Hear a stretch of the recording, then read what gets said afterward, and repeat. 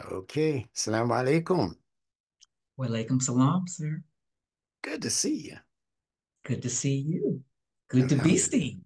Alhamdulillah. True indeed. True indeed. So, I'm going to begin our conversation by asking you just a little bit about yourself that you think might be interesting or necessary for people to know you just a little bit better. Okay. First of all, I'm retired clinically as a nurse. I've been a nurse for 50 years, and now I've decided to work more on the holistic preventative side. And I do that through coaching, through net wellness and lifestyle coaching. And I do that under my company, well, not a company, but I call it Living from the Wheel. It's really a food wheel. Hmm. And I I am also, as I said, I work with Dr. Norma Hollis. Now, Dr. Norma Hollis is a leader in the human professional development arena, and we call her the godmother of authenticity. And when you're dealing with authenticity, it's a way of using the 9 dimensions that she found in her grid. And it's about making a more rewarding and successful life. And when you deal in the corporate side, it's really about transformational leadership. And so I work with her, and I am a facilitator for at least two of the courses that come out of the Norma Hollis group. Hmm. Is her name Norma Hollis? Yes, Dr. Norma Hollis. Okay, great. Yes, she's from Inglewood, California. All right. Mhm. That's what I do. I am a follower of the Muslim Elijah Muhammad Hmm. under Louis Farrakhan. Hmm. And I don't know how you appeared in my feed, but it was just something. I was reading this book called The Alphabet versus the Goddess. Have you heard of that? I think I have years ago. Okay. Yeah. Yeah, Hmm. okay. Hmm. It's about the conflict between words and images. Okay. And his theory is that writing in its alphabetic form diminishes the feminine value. Mm. Uh, and people who write in pictures, such as in ancient Kemet, they tend to use their right brain, but we know that they use both sides of their brain because they were very great mathematicians and engineers, in Yeah. addition to writing all of those um, the images, the picture writing. I don't know what it's called. I can't remember what it's called. Yeah. But yes, Yeah. They usually use the term pictographs. yeah, okay, Yeah. pictographs. Ancient Okay, very Egypt good. used the Greeks called the ancient Egyptian writing hieroglyphs, Mhm. but in the regular English vernacular, they would be pictographs. It means exactly the same thing. Hiero means picture. Glyph means graph, which is picture or writing, pardon me. Yeah, the glyph part is the writing part. Mhm. But they mean the same thing basically. Yeah. Okay. But you're making a very serious and important set of points here that actually point back to some things I said last night on the webinar. I don't know if you got a chance to hear that. Yes, I did. Okay, okay, so that's right on point. Yeah, continue. This is Okay, exciting. so I've been interested in words and language, and I said, when I saw you and you were talking about, well, you talked about a lot of different things because I tuned into you several times. Hmm. And I said, this is amazing. This is just what I like. It's about delving into really what words, and in your case, letters, what they really mean. And that made the hairs on my arm stand on end when there's Hmm. certain things that you say about letters. So this one recently, when you were speaking to Adam Ambush. I think his name Yes, is Adam. yes, yeah. He's been getting a And you lot were of good talking feedback. about Yeah, the word haggle and yeah. going and Hmm. Hagar going back and Yes. going back and forth, I'm back sorry. and Give me forth. just one moment. I'm having a little problem with my camera. Give me just 1 second. Okay, that should have rectified the problem. Continue, please. Okay. So I thought it was so fascinating. Just something like that, Yeah, going back and forth, and then the haggling coming from the same or origin. Who would who would have thought of that? So unless you already know. yeah, And then as you can see, I love Star Trek. So I love the yeah, mythology of going into of the outer space. So yeah. I love it. This is wonderful. Anything you want to say about your family, your immediate family, or are you married I with have children, six. or yada yada? My husband is deceased. I Okay. have six grandchildren from two children. I have a All son right. and a daughter. Mm-hmm. And so from between the two of them, there are six grandchildren. Okay. And I live in Texas. I live in a place called Cedar Hill, but because I live in Dallas County, I just generally tell people I'm from Dallas. That Right. way they Well, just we get, have we have a few yeah, learners out there. At yeah. least four or I think, five. Yeah. uh-huh. Hmm. Between Houston and Dallas, we have them. Yes, And maybe I think another part of Texas that I'm not remembering. But I've entertained the idea of visiting Texas yeah. uh, for purposes of probably having a house there, not permanently, but that Mhm. I could just go to when I need to go to it. I've heard so many wonderful things about Texas, and It has its, it's kind of yeah, in a flux right now in terms of the politics. But I'm waiting to see what happens when the dust actually settles. yes. As I was going to say, it has its stories.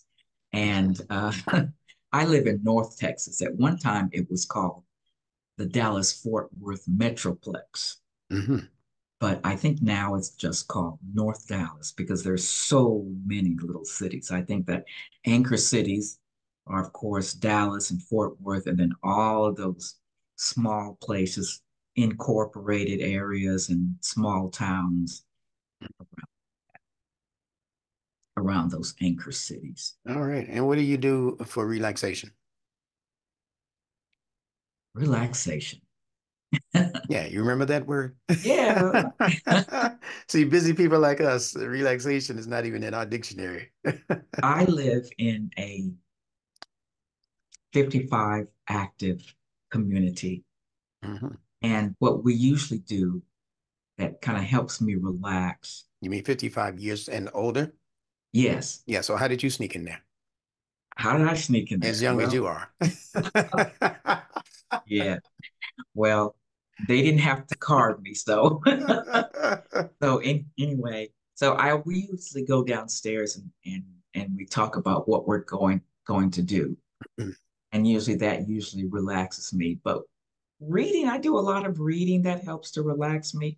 I love listening to music, Yeah, the old uh, rhythm and blues, all right. My my genre. Yeah. yeah, my genre. I Mine love it. also. Yeah, yeah, yeah. Mhm. Great. So I love it. And then I'm currently reading this book called Black Angels, and it's Yeah. about something Amir I've never. Fatir.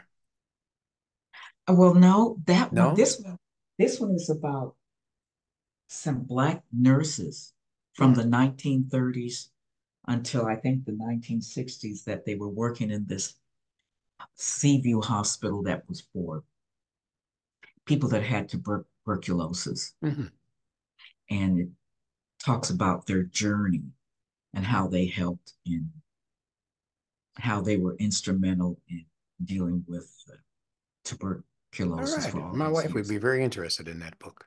Yes, it's called The Black Angels by Maria Smilios. Okay. Yeah, I'll check around online and see if I can find that. Putman. Yeah, she would be very interested in that. Anything that has to do with sickness and wellness. Um, forget the one she's reading now. She looks at books, reads books that have to deal with the death process, Oh, which she finds thanatology? absolutely. I'm not remembering what the name of the science Okay. is, Mhm. but it's just what happens when the death process begins to overtake the body and that kind of thing. Oh, yeah. Yeah, Oh, that's fascinating. it's a little macabre to me, but Hmm. that's her interest. You know what I people know. do in the morgue, what happens in the morgue, Mhm. and all of it is a part of the sciences created by Allah. We tend to divide these things up into Mhm. scary and Mhm. fearful and spooky and all of that, but according to the fitrah, all of it is just a part of the natural processes, as I mentioned, of generation, operation, and dissolution. So death is the dissolution stage for the body in that case, but it doesn't have to be for the soul. Mhm. Okay. I get it. That's something I also study science. I study Dianetics, Mm-hmm. which, as you know, is part of Scientology. I study that. And that sounds very like something like that we call, that's called a cycle of actions. You start and you continue and then you stop. Or you start and then there's growth and then there's stop. Mm-hmm. It's a complete cycle of action. I said, that sounds just like what Benjamin Bilal was talking about when he Yeah, talked about yeah. the Those G those three O stages D. are those three stages are replete throughout nature, Mhm.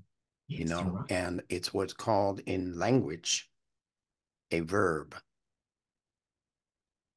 A verb always has a starting point, Mhm. it has an apex, and it has a diminishing because it's an action. So Okay. these things, we come up with our own terms for these things, Dianetics and Nunetics and learning language and all of this, but it really is just a reflection of what Allah has already done as the master creator by Mhm. giving us generation, operation, and destruction for everything created. The only thing that does not die is Allah subhanahu wa ta'ala. Everything else in the created world has to experience those three processes in that order. The infant comes in, generation. That baby, boy or girl, is generated through sperm and ovum, et cetera, et cetera. You know better than I do, right? And then the child grows to be what the Quran calls, grows up to its full strength. And then that strength, as Allah says in the Quran, begins to diminish to the point where people can get dementia. I mean, a whole lot of things can happen from that point on. So it's the cycle of life. I think that's what the Lion King movie called it, the cycle of life or something like that. So all of us are going through it. The idea is just to prepare to reap the best rewards from each one of those sections of life. So we don't have to become despondent and depressed as we grow older. We don't have to become ill to the point where we can't do things independently of other people who have to assist us.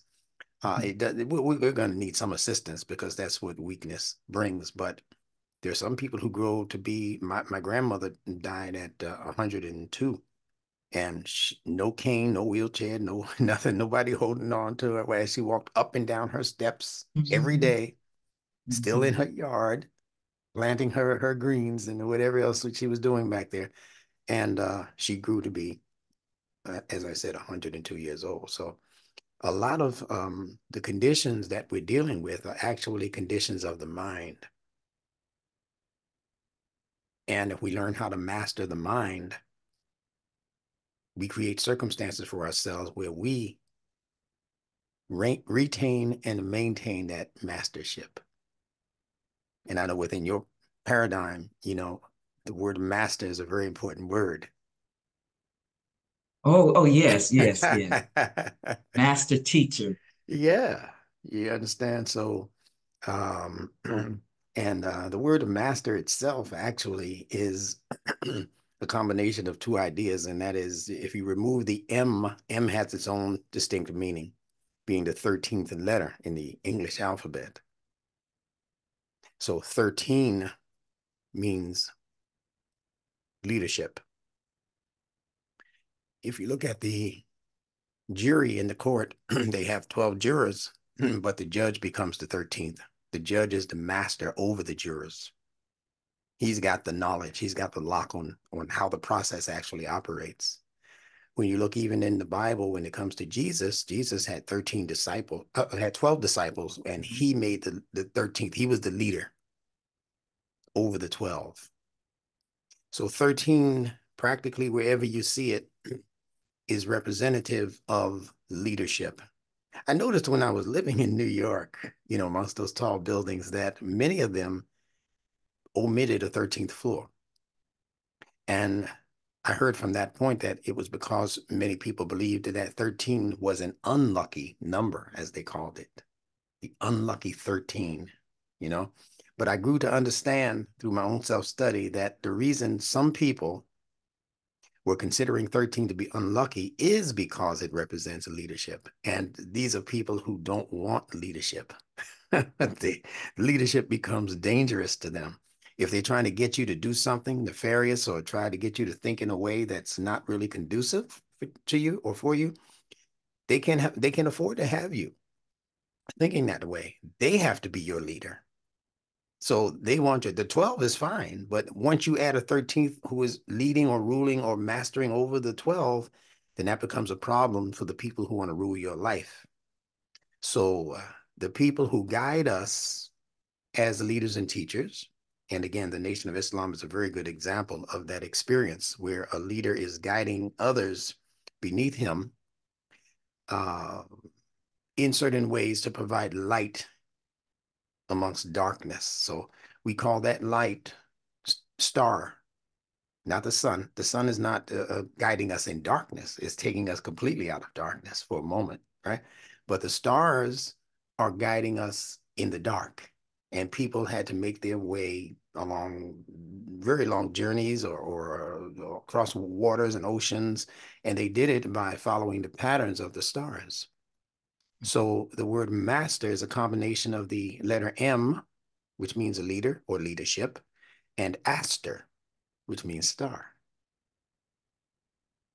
So the master is the leader of the stars. Now, if you're not a star, get out of that group.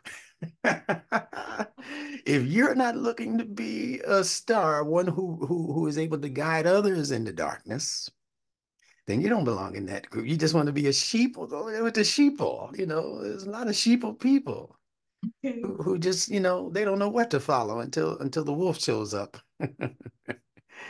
So I said that also to just help to broaden the thinking of people who have certain prejudices against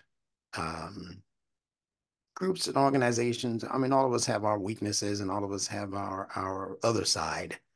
And all of us have our mistakes that we're making. But I try not to judge the mistake as the person. I try not to judge the language that I'm disagreeing with. I try not to judge the person, the human that Allah created to be most excellent. I try not to judge the human by the mistake. There's something that my wife taught me about 6 years ago now. She said, life is a running video.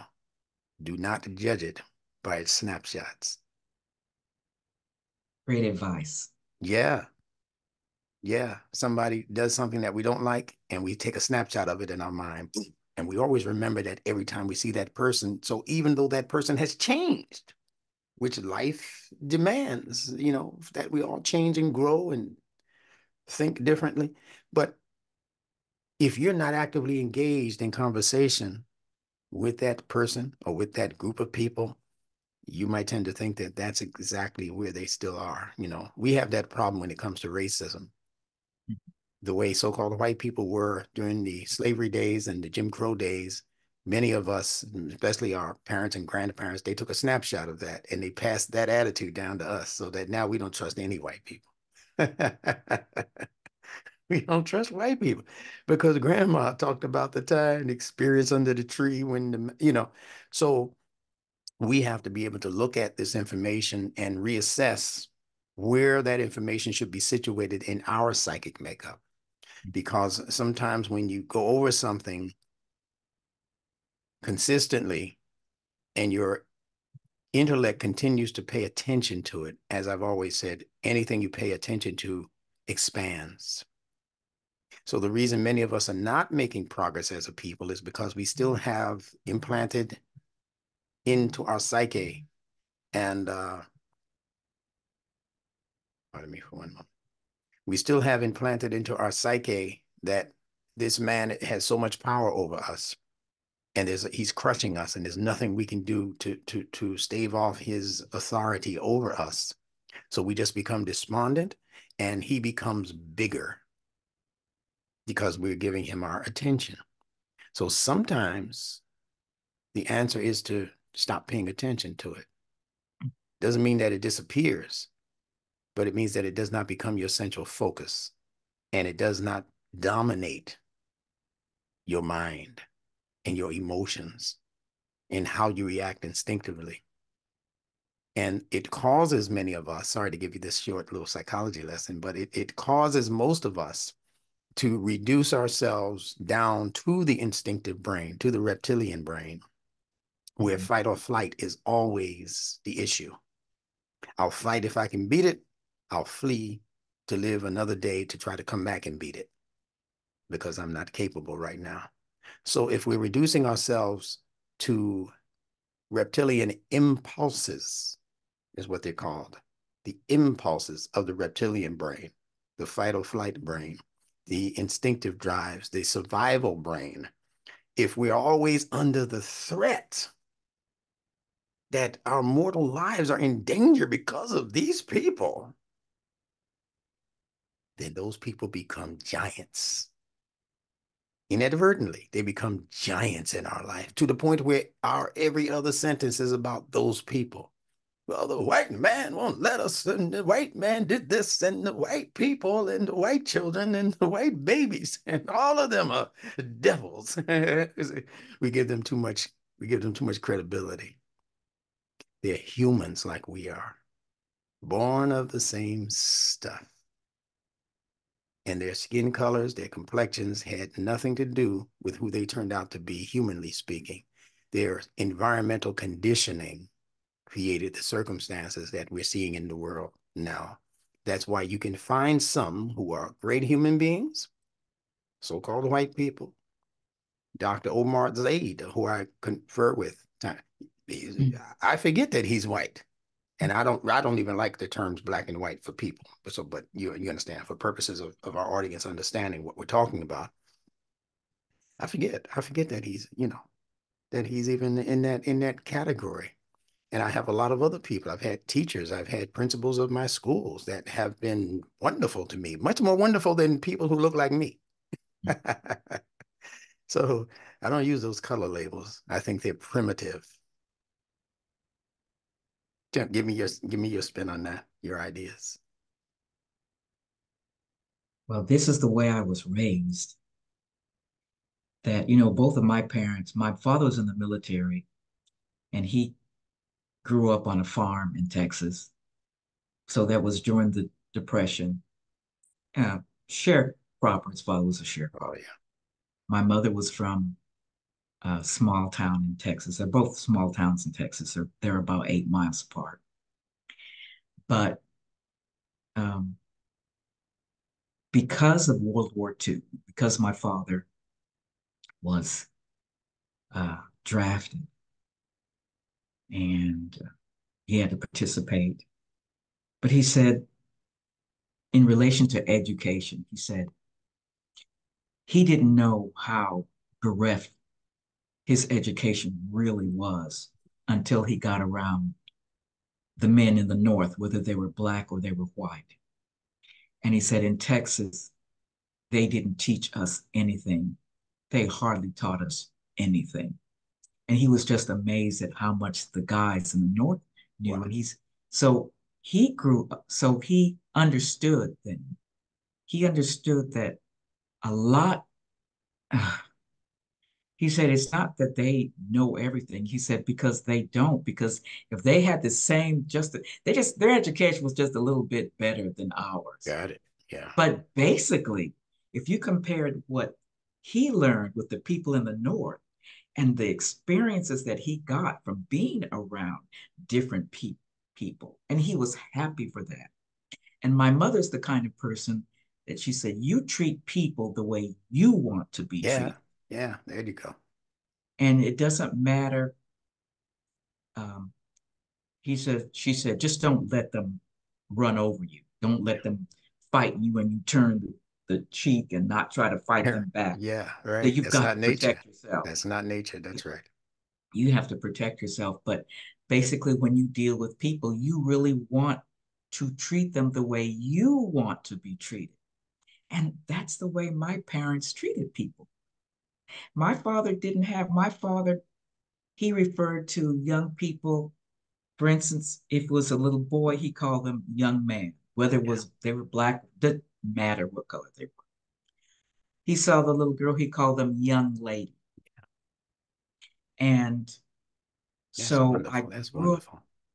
with the idea that you just have to treat people in accordance to the way you want to be treated.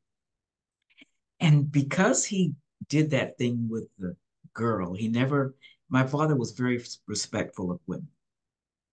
And and often I think of him when, you know, the word girl has become or can be a pejorative. Yeah, for sure. Okay. And we don't realize how much of a pejorative this is, and we don't realize how women are not valued. And I remember maybe about a week ago, my one of my granddaughters was looking at the television, and there was a group of people. One was a man, and the rest were women. And she called them girls. She called him a man.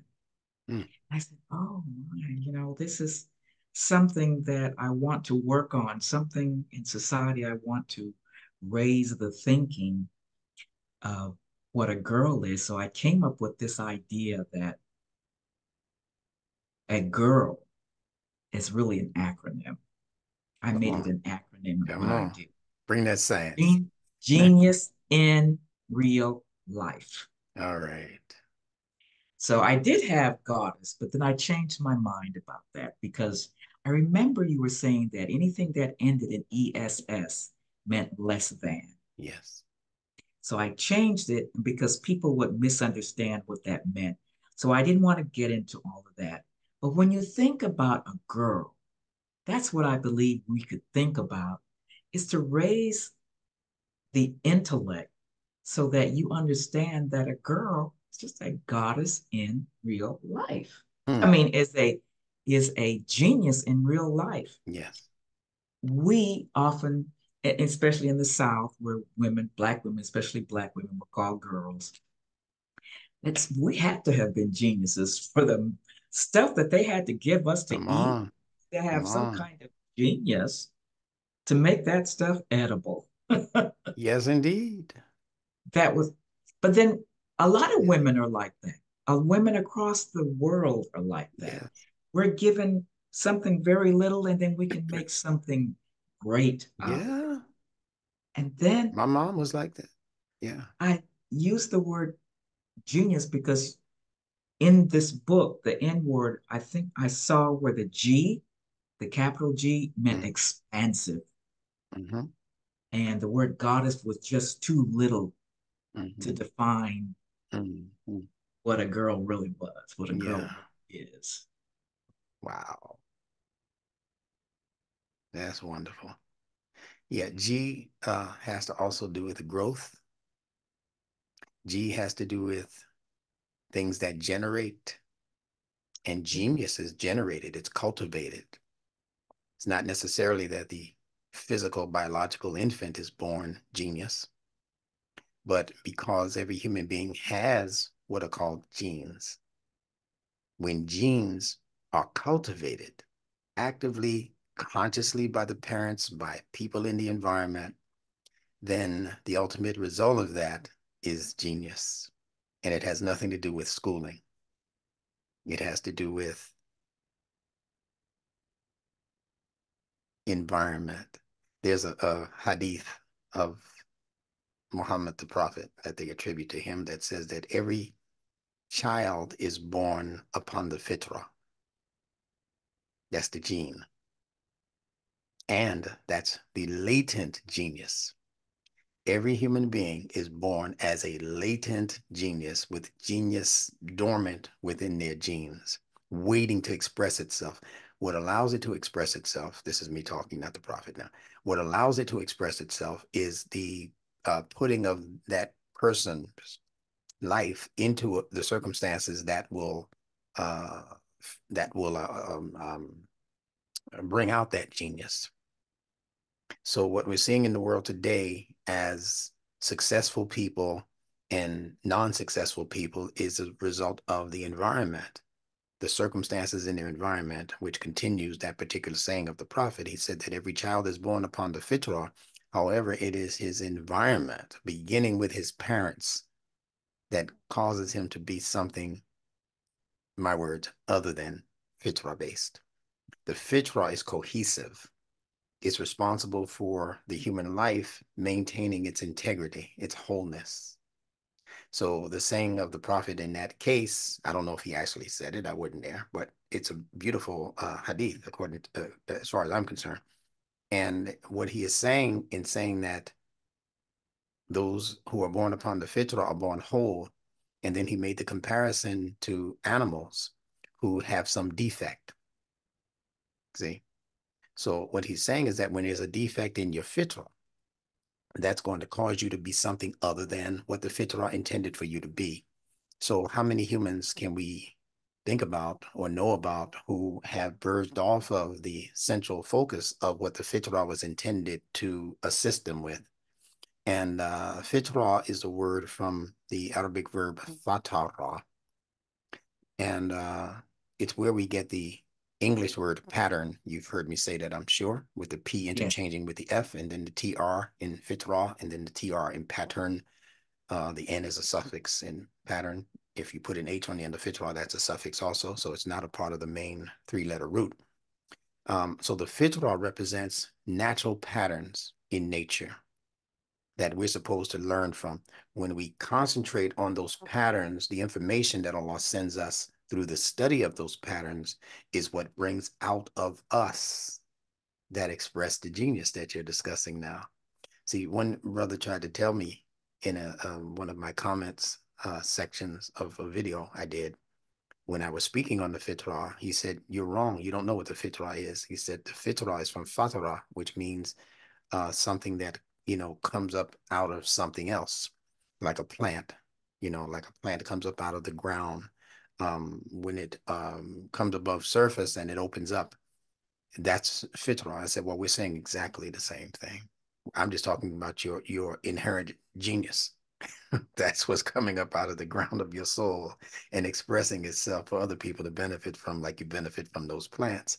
So we have to stop allowing the so-called scholarship of the world to give us the true meanings for what the Quran has been expressing to us.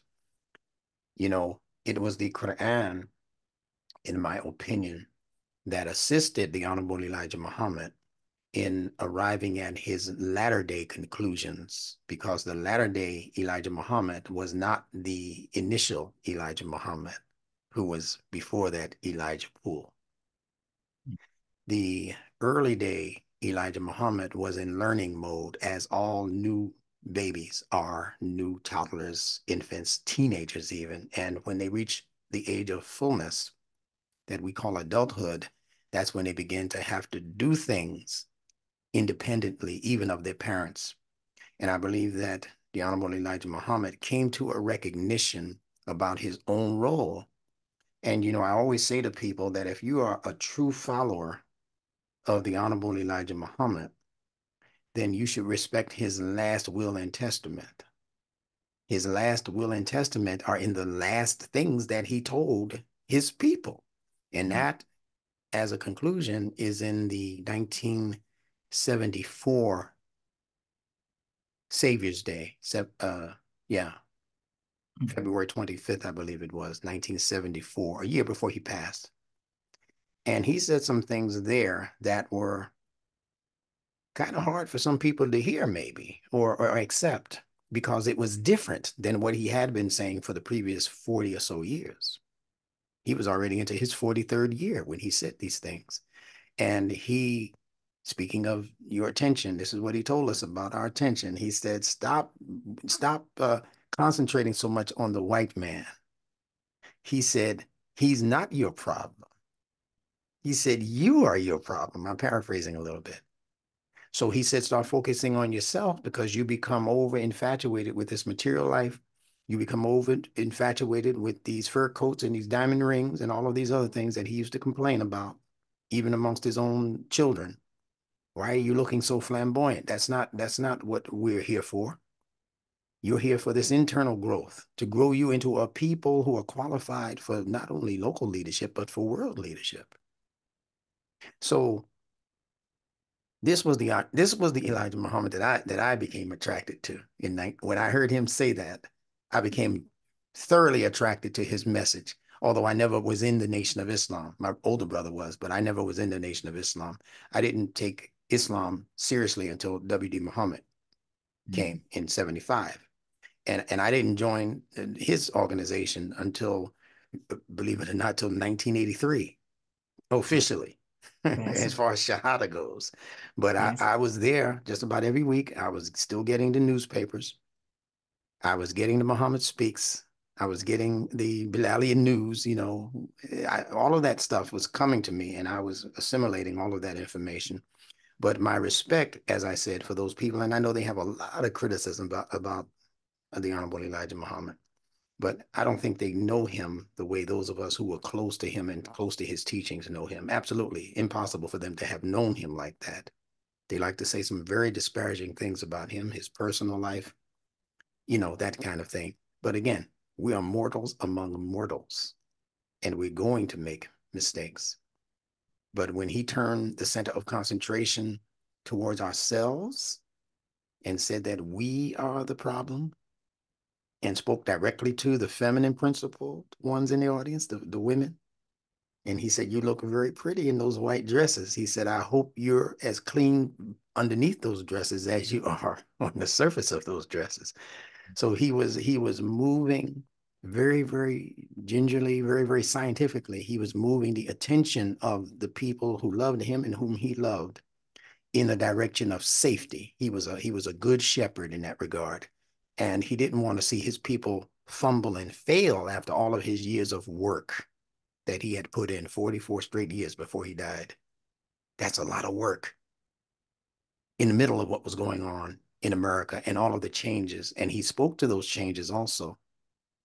He began to show appreciation for the world of so-called white uh, uh, um, advancement of things, even in race relations. He said, if the white man can respect you, he said, you should respect him. He said, in fact, respect everybody. I'm quoting him now. This I mean from my heart. Don't think that you're so great now that God has promised you the kingdom. He said, wait until you get in. Now, I want all of the followers of Elijah Muhammad to think about that. That's a powerful statement. What he's saying is that even after 44 years of Mr. Elijah Muhammad's teachings, he told you were still not in the garden. You were still not in the kingdom. All of that was preparation work. The kingdom is related to the coming into proper understanding of the Quran. That's why I am so pleased that I have been gifted with this system of Nunetics, because it shortcuts your development and ushers you very quickly towards the stature that you need to be living on. And at the same time, it disallows any people, the Arabs, any people, from being your masters ever again. That's something. May I say two You can say things? anything you want. Okay. This is your time. I came into the nation. The idea of me coming into the Nation of Islam was planted in my mind in 1959 when I saw that program called The Hate The That Hate hate Produced. that hate produced. And you know what I saw? I Hmm. saw, I have never seen so many Black women in one place. And they were in white and Beautiful. they were walking into the arena and they were taking their places in the bleachers. They were so neat and they Powerful were so picture. beautiful and Yeah. all their white. And I said, something said, this is what you're going to do. But I was 8. That was 1959, and it Mhm. didn't The happen. year I was born, actually. Really? Yeah. In fact, that program aired on the day that I was born, I believe, July 16th, I 1959, remember if I this. remember correctly. Yeah. Okay, that's Hmm. so. I was watching that program, and as I grew, then I began to understand what it was that I was watching, and I wanted to go and come into the nation. And I knew that, of course, my parents wouldn't let me do that. So I knew that I had to have my own, I had to have my own money, I had to have my own car, and I got all of that. Hmm. I went to the place where I had met some Muslims before 1975, and my mother would drop me off at this place. No, I would get off the bus and wait for my mother to come pick me up because there was no bus to where we lived in San Hmm. Antonio at that time. And there were sisters there that they were always talking to me about the nation. This was in the must be 1970, 71. So because I was in nursing school, and she was talking about the Honorable Elijah Muhammad and how he wanted to have a hospital for us. And so she said, "Oh well, you should when you become a nurse, you should come to work for us and work in our hospital." And you know what I thought? Mm. I was just thinking of this. I said, "Yeah, right. Y'all gonna have a Yeah. hospital. Black people gonna have a Yeah. hospital." So, Right. but anyway, when I Mm-hmm. finally graduated, I went back to the place and it was shut down. This was in 73. It Mm. was shut down. And I felt something. I had an intuition. I said, I don't know what's going on. And then maybe 18 months later or so, uh, things changed. Then finally, in the 1990s, I finally got my ex in 1999. But anyway, I'm always in the state of learning. And I remember the most honorable, I remember uh, Minister Farrakhan, the Honorable Minister Farrakhan, saying something this about Wallace. And he said that he was a brilliant person and he had a certain job to do. And so when I heard you, I said, he was about Wallace. I wonder what's going on. So I said, the minister said that Wallace was brilliant. Let me go see how brilliant this guy, Bilal, you. We see how really brilliant he is. And so I continued to watch. And I heard this word. This is the first time I heard this word fitra Yeah. before. Mm-hmm. I remember you saying it, and you're I just don't want to keep referring her to her what instructor Karima Bilal saying it too. Fitra, fitra. So the way I understand this word fitra, when I was a girl, and I believe probably when your wife was a girl, we heard this information from our old elders that said, don't ever chase a man. Mm. You are the prize. Go ahead. So what's the Nice. fitra? The ovum doesn't chase the sperm. Oh, buddy. Sperm goes Teach. to the ovum. And I know they wouldn't have known that in those days, Right. They didn't have that but technology. That's right. they didn't have that technology, or at least they didn't know it. Right. So I said, oh, that's what he's talking about. We have to live our lives according to the fitra. So when our mothers and our elder were telling our mothers and our grandmothers were telling us, don't chase a man, you're the prize. And there it is. The ovum is the prize for the sperm. That's that's So right. I said, hey, he's on to something. Yeah. Said this, he's on to something. So Yeah. that's why I decided just said, let me just whatever's going, I'm just gonna take this class. Well, I'm happy that you did. As I've said on many occasions, we live in an electromagnetic universe, Mhm. Okay. and they even gave that to us in the wrong order. It should be a magnetic electro universe, not an electromagnetic universe, because electricity is the masculine principle. Just like the sperm, electricity goes out in search of a socket or, a lamp or whatever it's going to go out in search of, right? But magnetism is feminine. It attracts. Just like the ovum is attracting the exact sperm that is exactly compatible with her chemistry. Oh boy, when we start teaching our children like this, the girls, quote unquote, will have much more respect for themselves. In that old wives' tale that you just mentioned, don't chase the boys. You be still and just reflect the excellence of the nature and the qualities that you have. And the exact right compliment will be magnetized towards you, just like the exact complement for that ovum's chemistry is being magnetized towards her. Although there are thousands upon thousands of spermatozoa, only one gets the prize on the most part, maybe two, yeah, twin or whatever, yeah. But basically, only one sperm gets that prize. All of the rest of them become sidelined, like the football player who's running to make the touchdown. It's just one guy that's going to make that touchdown. But look at how many people he has sidelining him that are actually his protectors until he actually makes the touchdown. So nature is teaching us these very valuable lessons. And the feminine principle that is typified, should be at least, in every female. She should understand herself as the most magnetic force in the universe. She can attract anything she puts her mind and attention to. She can attract wealth. Look at what, during the days even of Jim Crow, uh, Madam C.J. Walker became a millionaire. They like to say millionairess, but you know what I think about that ESS stuff, right? She became a millionaire in Jim Crow days from selling black hair products, black hair care products. How did she do that with all of the racism and stuff they talk about and all of the, white supremacy and all that? Who allowed this woman to become a millionaire and hold on to her million? She didn't lose it until she handed her business off to her daughter or something like that. Then, same thing with the Tropicana Orange Juice Company. Black man owned that until he died, and then it was sold off to other folks. See? I didn't know that. Yes, indeed. Right?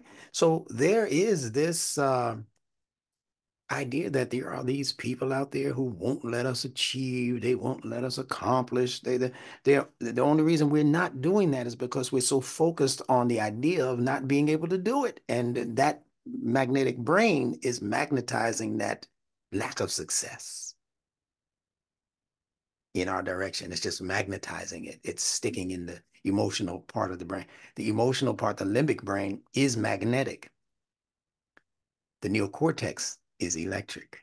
It sends out thoughts, sends out ideas.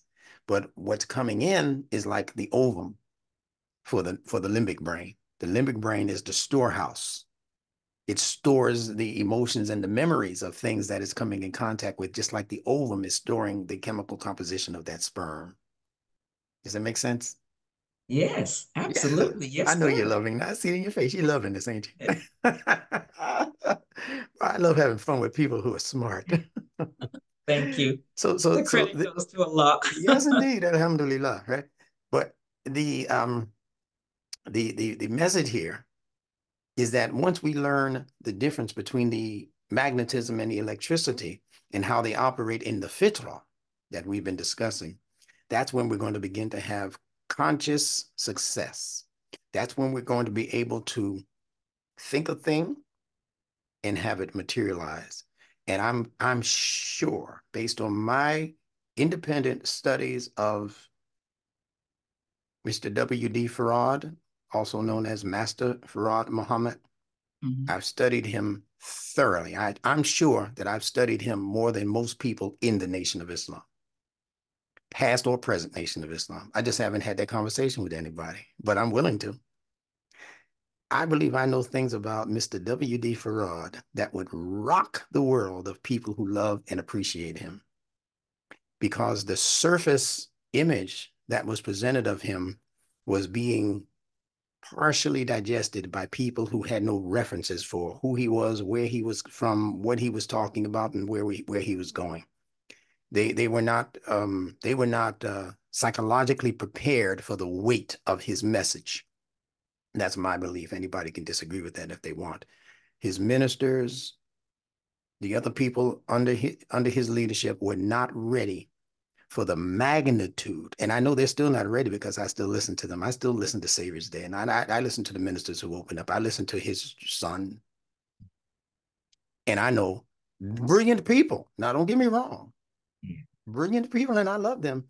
But I I also think know, I, you think they're ready? You think they're I'm not sure, but I'm telling you what. okay? I'm going to tell you this.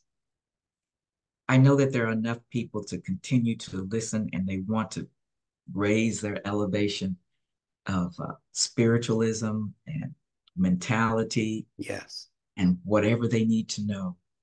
yes, And I said, and sometimes I said, I don't know if I should to listen to him because some things sound disparaging. But I said, I'm going to do it because I want to know what it is that he knows. I want to know. I want to know.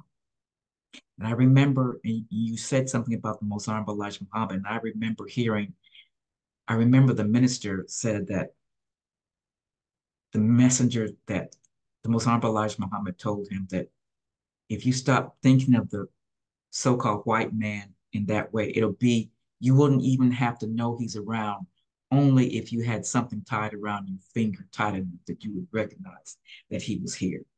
And he stopped him that's from beautiful. calling, and he stopped the minister from calling them the devil. And so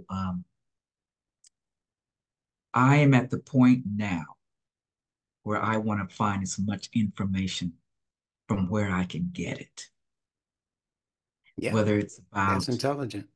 yeah. So, and so, and I also remember hearing some brothers say that whenever the messenger had to go speak to someone, or I don't know if it was, I've never known him to debate anybody, but that's the way they said it. Mm-hmm. But he said he always took his Holy Quran and he was never wrong. So I said, well, he has the respect that the Holy Quran, he has always told us about that and Mm-hmm. about the numbers of books that Master Farad Muhammad had him read was about the Prophet Muhammad, peace and blessings be upon him. Yes, I think that's he in told Message me to the Black Men of America. Yeah, to in read America. 104 books. Mm-hmm. He They sent them were to the all, Library of Congress and to some mhm, other yes. places. Yeah, yeah. So actually, I'm in the right place. I'm in the, Allah sent you here. I'm in, You said you were thinking earlier about how you got here. Allah sent you yeah, here. yeah, There's no I confusion am. about that. Not in my You mind. know, there is so much information out there from all different kinds of people. Why would I not accept information from my own brother? Great I question. don't care what, his religion, or no, your lifestyle. It sounds like you sound like a very upright and moral man. Why would I not take information from him? There's so much on the outside in the world, Yeah. and where, for instance, if you know about, I read something about, and I saw something on a documentary about Einstein. And generally, we think about Einstein, we think about physics and so forth. But there were some things about his personality that, and the way he lived his life, what could be very embarrassing. And people don't ever Yeah. talk about that. Same thing with Sigmund the Fraud. There was just so many things that you would wonder, well, why would I be listening to, just as you said last night, I believe, Yes, you were ma'am. saying, well, why would I listen to him if this man was a smoker and he died because of the smoking? Why? How could I listen to him? Cancer of the And but I, esophagus. Yeah, oh but he's going yeah, to teach you discipline? I don't he's think gonna. so. And see, I people tell you get what. away with that. I'm going to tell you why people get away with that and become famous behind it. Mhm, Because they don't really believe in their own theories. They're really stealing somebody else's idea mhm, and presenting themselves as the ones who invented it. Sigmund Freud got most of what he got from the study of psychology out of ancient Egypt. He erased the tracks to that. All of that libido, ego, superego, he got all of that by just rearranging the figures and the words and the meanings for words. And he took it out of ancient Comitian understanding and put it into English terms that he began to invent. He's the one who actually invented the term consciousness Mm-hmm. that we use all of the time now. We don't know to trace it back to him, but he's the one. But where did he get the concept of Mm-hmm. conscious, doing something with choice? This came from the ancient Kemetic people, the so-called Egyptian people. But again, he just erased his tracks, like many Europeans have done. They've gone into even the Muslim lands, or had the Mm-hmm. Muslims come into their lands, and the Muslims taught them all of these sciences and all of these different areas. But many of these Europeans decided to erase the tracks to their Muslim learning, and they represented these things through Greek terms, you see. But it's been fortunate that Nunetics has been able to sift through the rubble of what they presented and find the consonantal connections. That's Allah's work. Only Allah could preserve the integrity of these languages in the way that He's done, so that it makes it very easy for Joe and Jane, me and you, to be able to still see behind the veil of what they were trying to establish. And we know that all of the credit goes to Allah and not to them. Not, that's why I don't have a problem condemning or criticizing their scholarship. I don't have a problem condemning or criticizing the scholarship amongst our people. But I don't outwardly just poo-poo their work, Mm-hmm. because I didn't create them. I didn't create the Honorable Elijah Muhammad. I didn't create Minister Louis Farrakhan. I didn't create Khalid Muhammad. People who I've had serious disagreements with, have met and have serious disagreements with. But when I meet him, he's still my brother. I still hug him. There's a video online now with me and Minister Louis Farrakhan. And I spoke right before him, and he hugged me and shed tears while we were hugging. And he said, please stay in touch with me. And it wasn't no regular stay in touch with me. He Mm-hmm. was very, very touched by what I had to say about him and Wallace Deen Mohammed. It's on YouTube. Just Google Ben Bilal, Imam Ben Bilal, and Minister Louis Farrakhan if you haven't seen it. Right. Okay, I'll So do that. yeah, yeah. So I don't have this problem that other Muslims, Sunnis, and Orthodox Muslims have with Minister Louis Farrakhan. He's from our experience. Yes. So if anybody's going to critique him, it should be those of us who are knowledgeable enough to critique him, because we know him from way back when, before he was Minister Louis Farrakhan. He was under Malcolm at the time. So we know about his growth and development. We know the things in his environment that influenced him to do and say the things that he didn't said. That man saved a lot of lives in 1972, I believe it was, in Harlem, at what is now Masjid Malcolm Shabazz, used to be Temple Number 7 in Harlem. So when When the when the police broke into the mosque, right?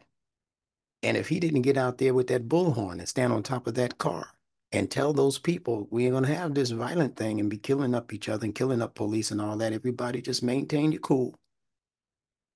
You understand? That was his January 6th moment. He said, no, we're not gonna do it like this. Police had came into the mosque and melee ensued. Children from the University of Islam were in class, and they're coming in there with their guns drawn. No, that was a no-no.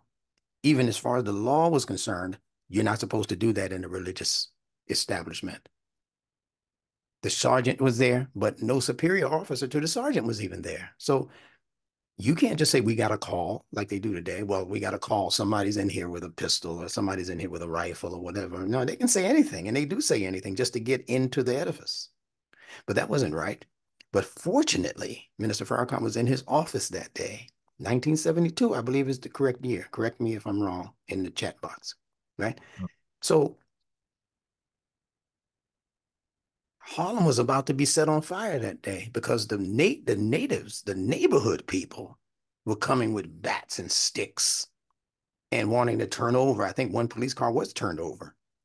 They were ready to go to blow. Man, the Nation of Islam had such respect in Harlem, especially, and amongst these other cities, LA, Texas, even. I mean, they were just top of the line people who were able to magnetize respect because of their protocol. I remember as a 12-year-old, 13-year-old going up, especially when I became 16, yeah, about 1974 or so. I remember going up to Malcolm. I was there listening to Minister Farrakhan for at least 3 years before Imam Muhammad came in. I used to make it my business if I didn't go there in person to Temple Number 7 on 116th Street and what was called Lenox Avenue at the time, it was coming across live on WVLS radio. So me, my mother, my uncle, my brother, my older brother, all of us would sit around that radio. We wouldn't miss 1 p.m. on Sunday because Minister Farrakhan was speaking. And I'm telling you, he was such a sobering force for Harlem and for all of the other people who were able to hear his message. So people can't tell me. I know there was conflict and all of that. When Imam Muhammad came in, there was conflict. Imam Muhammad gave him certain edicts to follow, and he kind of half followed them. Then he became despondent, but he didn't hold it to himself. He voiced it like a man would do. He voiced it to Imam Muhammad. He said, I'm having a conflict here because I believe that you're diminishing the importance of your father. This is what he told Wallace. He said, you're diminishing the importance of your father as a leader for our people. He's a necessary importance for us. And you're teaching other things and you're going other places. He said, I can't go with you now. Maybe I'll catch up with you later, but I can't go with you now because too many of our people still need this saving that he saw himself as being in a position to do. So the people who criticize him from overseas, the mullahs and the sheikhs and the sheikhs and those people, they don't know that history. You don't know the ingredients that went into the making of this man's personality. And you don't know what Allah may have saved us from through him. We think we're looking for pristine, pure people to be leaders. You know, you got to be some royal dude with a long, black beard or gray beard and a kufi and, the big old thing on your head. And I'm talking about the men now. They're wearing the khimars on it. And we think you have to come like that with a long flowing towel, but something like that. And you have to always be dhikr in dhikr mode. People are talking to you, used to subhanallah, subhanallah. We think that's the kind of leader that Muslims are looking for now. And they've been bamboozled into that psychology. So for our situation, and we have a unique situation as a people, this is what a lot of folks around the world don't understand. The African American, so-called, this black man, so-called, was the only people that I have been able to discover in history, talking about the fitrah. We're the only people who were born, all babies are born inside, right? Mm. From their mama's belly. We're the only Mm. people who were born outside. We were born in the fields. Oh. That was the Mm. beginning of our birth as a unique soul in America. This group soul I'm talking about. So the mechanism for what we see as survival, it changed when that happened. We were born as free for all. Most babies are born and they are immediately protected by the mother, at least, if not the mother and the father and the family circle. We didn't have that protection when we were born in the plantation fields of all of these different states around the United States. We didn't have that protection. We were born wide open in the sunlight, no protection from the sunlight. The mother would give birth and she was immediately sent back out into the field. How many of you people out there in Lala Muslim land understand what that's about and the effect that would have on the psyche and the genes of those people? So if you don't know what's affecting the genetic makeup, you are not in a position to criticize our people. Let us be the ones to criticize ourselves in closed circles. Mhm. So my public statement is that I have no issues with Minister Louis Farrakhan. That's my brother. He's Yes. getting older and he's getting wiser. We don't know how much longer he'll be with us. But again, I could be the one to die tomorrow, right? So I can't even put that into the equation. He's a brilliant mind. He's a studious person. He's always been dedicated to study. That's what people loved him for because they knew when they came to that temple meeting that next week, they were going to learn something new that they did not know prior to that. So he himself, although he might not consider himself to be, I do, I consider him to be a master teacher. Oh, absolutely. And you know, sir, when you were talking about Imam Deen Mohammed, may Allah be pleased with him, I heard you say something about the information that he tried to give the the people. And what it sounds like to me is that it was just too brilliant for the people to understand, too much light for the people to look at and understand. So and when I thought about it, I said, this is why I'm following, this is why I'm taking these classes with Instructor Benjamin Bilal, is because maybe I can get some of that genius.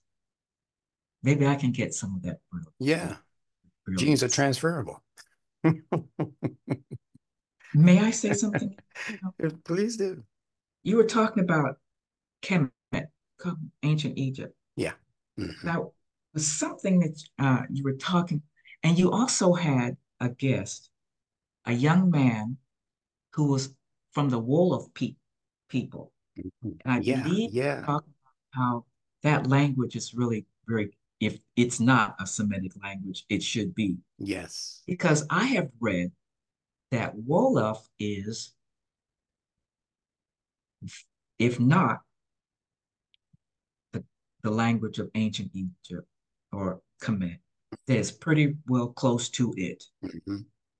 And I remember you saying that, and I remember reading that in Wolof, I remember hearing that too, that when you add a T, and in ancient Egypt, when you add the T to the end of a word, it made it feminine. You were Yes. talking about a woman Yes. or the feminine principle. Yes. And there is a word, hepcat, Yeah. or heppy cat. That's back in the 50s, You 60s. Yeah. remember when the Sure. brothers used to call, first in the back in the 30s, they would call them hepcat. Yeah. Okay. Then the word became hep and then cat. Yeah. It became an adjective in the form of hep or hip, Yeah. and then it became cat. Yeah. But we know it didn't have anything to do with a K-A-C-A-T, but probably a K-H-T. Go ahead. So, so if the T, if the brothers called each other cat, okay, so that ends in T. Hmm. Doesn't that make that feminine? Yes. And I kind of wanted to know, and I read this book called, or I have this book called From Juba to Jive. Hmm. Mm. And in the book, it says that that was a Wolof word. In another book called The Deep Begin, it's not, it's called the Deep Begin, it has something to do with the Deep Beginnings by Dr. Charles French III. Uh-huh. It's called I don't know, it's called, it's called The Star of Deep Beginnings. Say it again towards the camera. Okay. It's called, well, you can't, it's called The Star of Deep Deep Beginnings. beginnings. Okay. The Star of Deep Beginnings And who is the author? by Dr. Charles S. Finch III. Got it. He's an MD, and he writes about history. And in this book, there is a picture of a woman. And I think at this particular time, all these people were coming to one of the Carolinas, and she had come from Senegal, and she was a healer. She was over 100 years old. She was called an in-depth cat.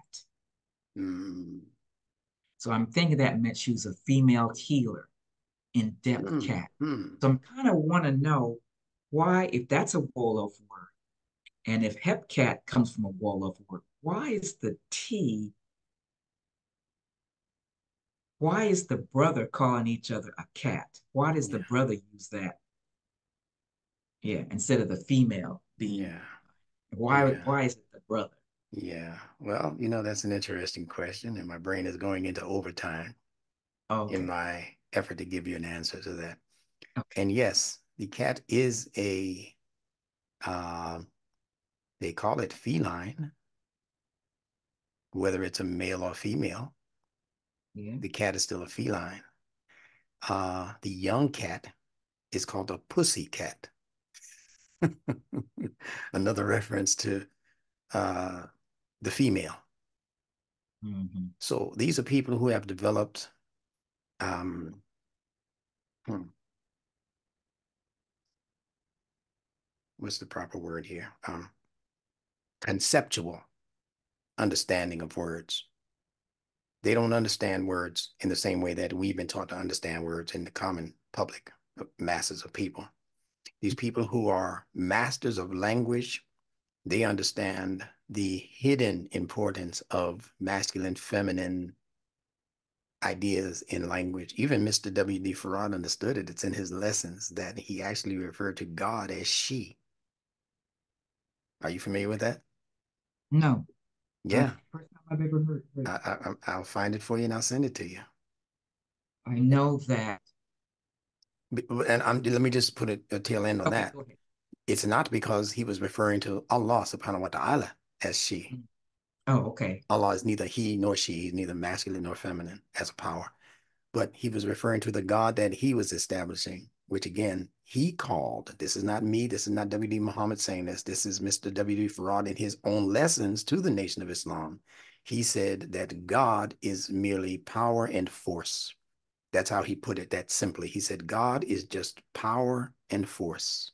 And power. I've Yeah, heard that. no, not force and power. Oh, Power and force, because power is a feminine product. Force is a masculine product. And I'm sure people listening to us right now say, oh, I understand that perfectly. Yeah, men like to force themselves on people. Women have a sway. Their power is in their ability to sway and convince and cajole. See? So he said, and he was really just referring again to what we call magnetism and electricity, power and force. All right. Now, um, I believe that these hints and clues in Mr. Farrad's lessons were born out of an effort on his part to bring the people who were his audience up multitudes of levels above where so-called white society had left us. Like you said, there are people who are teachers of people and they help to advance the intellect of people. And there are people who won't tell you nothing, like the people there in Texas and your mother's generation. They'll tell you nothing. What you knew when you got there, you might have known less after you leave those people because they take away stuff you thought you knew. And because they're trying to condition your mind to support their scheme. So Mr. Farrad's intention, if I can speak that authoritatively on that, was to advance us incrementally, incrementally, in increments, in spurts. And those spurts would manifest itself in about, in like periods of 10 years, 10 years, 10, like every 10 years, the Honorable Elijah Muhammad would introduce something that was like, wow, are we really going to visit that idea now?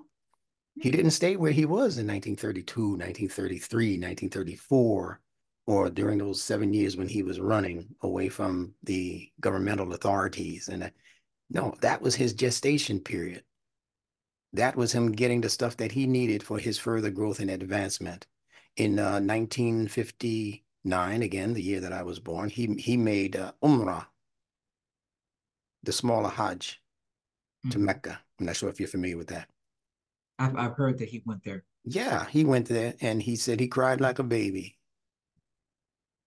because of the power that he felt, that surge that he felt when he was in the precincts of the Kaaba and all of what was necessary. There was an older, taller gentleman who was accompanying him as his kind of sponsor, and he was leading him through all of the rites. Now, people should know that Umrah doesn't include all of the rituals and rites that a Haji would experience. So he never made Hajj proper, but he made, when I say proper, I mean specifically, it wasn't to be considered Hajj because too many things were left off. There was no Mount Arafat, and there was a lot of things, and, that a Haji would experience that an Umrah person would not. Let's just say the Umrah is like reading the table of contents to a book, but Mm. the Hajj is reading the entire book, if we can Mm. make that comparison. But he Mm. was so impressed. Now, remember, this is 1959. He got started in 1933, 1934, 34 specifically. So a couple of decades went by, almost 3 decades went by. When he came back from Umrah, guess what he did? He took the focus off of religion per se, and his focus became economic development. Oh, yeah. And I'm going to give you one of the reasons why, if I may. Go right ahead. Be He my. was told at that time, most people were told that Mecca was a land flowing with milk and honey and that the streets were made of gold. In fact, that was actually a part of Mr. Farrakhan's teachings. So Elijah Muhammad, when he went, he was looking for what his teacher told him was there. Land flowing with milk and honey and streets paved with gold. And when he went there, he started looking for it and he realized it wasn't there. And therefore, not that his teacher was lying, but it must have a higher meaning. That's how that went. If it wasn't there literally, physically, he must have been speaking figuratively. So Elijah Muhammad took that as a hint to start doing his own sense of economic improvement, economic development. And that's where his economic effort was born. It was born upon the return of Elijah Muhammad to the United States in 1960. He left in December of 1959. He visited in 1959. I think he returned sometime in January of 1960. And you know all of the madness that was going on in the country around that time also, with the Mm. Jim Crow, with all of these other issues we were dealing with. But he was there being fortified in terms of what he was learning, what was impacting his nervous system. He was there being fortified, fortified, fortified. So that by the time he came back, looking at the squalor and the poverty in the Black communities everywhere he would go, he knew that the answer was to stop concentrating so much on the spiritual, type of religious kind of experience like the Christians were going through with their Bible up under their arm and the Jesus, Jesus, Jesus thing. He took us away from that beginning in 1960. And he began to impress upon us the serious need to develop ourselves as a materially oriented, not oriented, but materially based community. That's when he invented the do for self philosophy. And don't depend on these other people, but they'll tell you anything. But do for self. That's when that hospital idea was born. Then how are we going to trust people who we can't trust Yes. with our life? You see what I'm saying? Yeah, Yes. we were being born in hospitals. They're taking us out of the womb with metal clamps, causing all kinds of problems, injury, causing children to become retarded and have a serious neurological and brain issues because of the way they treated us at birth. Sometimes they would just kill us at birth. That was all a part of the psychology that was built into Mr. Farrad's explanation of how so-called white people were created. He talked about the nurses. Huh? Yeah, he said that in that process of grafting, that there was a period where when a baby was born, if it were born dark skinned, which is how all of the people started out in this explanation, in his narrative, But if they were born dark skinned, then the nurses would kill the baby. Mhm. Yeah, they would stick needles. Listen to what I'm talking about here. You jab pushers. He would stick needles into the brains of the newborn babies. And then he would tell the parents that they were angel children. They died to become angel children.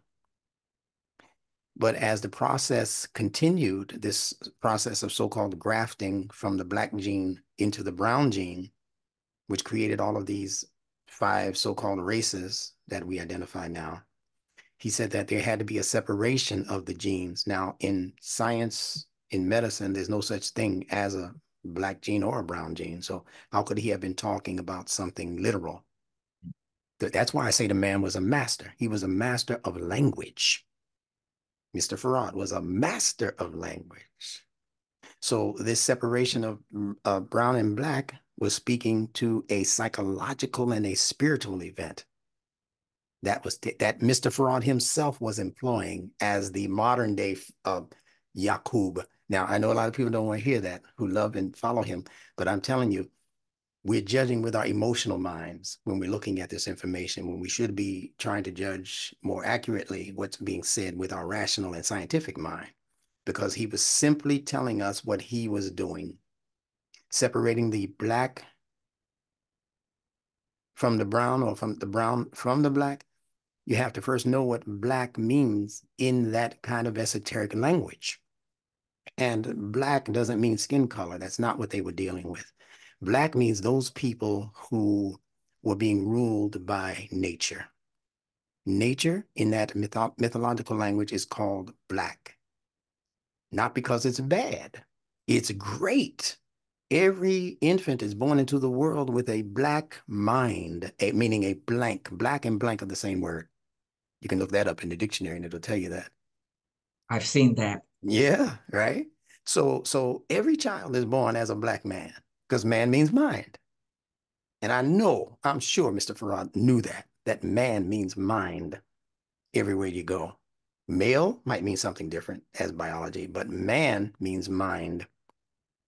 So to separate the brown out of the black to create these subsequent colors simply means that out of nature, out of the blackness of nature, is an effort to study nature. And when you engage yourself in very serious, studious study,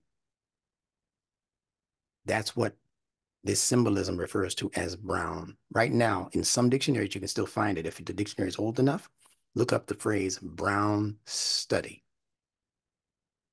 It means a very intensive study of a subject, not cursory, not the way Mhm. we do just trying to, get our degree and, we'll never remember this stuff after this. We're just studying for the test and we'll forget it the next day.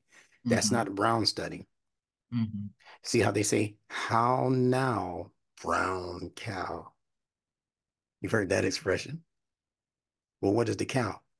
The cow is the animal that chews the cud. The cow is the animal that regurgitates its food. It has more than one stomach. It has two stomachs. And it regurgitates its food for continued and repeated processing in the mouth, right? So the cow is chewing. You always see the cow chewing the cud. Every time it eats, it's chewing the cud, chewing the cud. That's the intellect doing that, chewing the information over and over again, even after it's gone down, like I do with Nunetics. Yeah, I thought I knew what that letter meant. I'm going to go back because I think there's something. I know you do the same thing. There's something else there. Let's see that Instructor Bilal video again. Yeah. Alhamdulillah.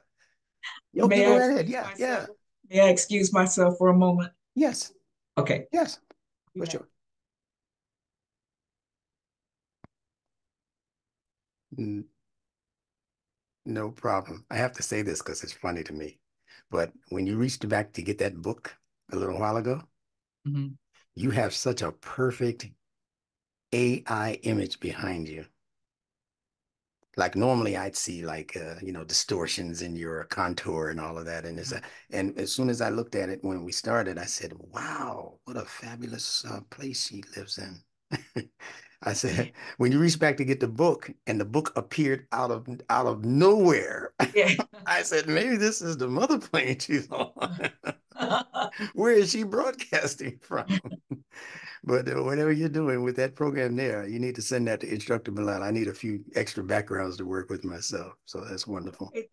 That's a Star Trek background. Ah, okay. That That's a answers that that's question. pre They're going to Star Trek. be, yeah, they're going to be that Mhm. specific. Yeah, that detailed. But anyway, pick up from where you were. So I'd like for you, okay, you were talking about the needle in the brain, Yeah, and that's what they do to our children in some of these schools. You want to learn as a child, and I think I heard it from, as Malcolm when he said when he was in school, I think he said he yeah. wanted to be a lawyer. Stevie Wonder, the same thing happened when he was a child. And I'm gonna have to tell you something else about that too. Just remind me, please. Hmm. And the minister said the same thing. But that's what they do. They put the needle in the brain. Yeah, They put the needle in the brain. That's what's our children are suffering from, the needle in the brain. And we just need to bring yeah. our children out of that. Well, you know what it means to needle somebody. It means to constantly agitate them, right? But Yeah. that Okay. story, I believe, is connected to something much more profound than even what we just said about the needle in the brain being like Mm-hmm. a symbol of something. Mm-hmm. There's a literal needle being put into the brains of our children. I don't know if you, as a medical practitioner, have heard of adrenochrome. I have not heard that. Okay, you need to look up adrenochrome. I believe it's spelled Adrenachrome.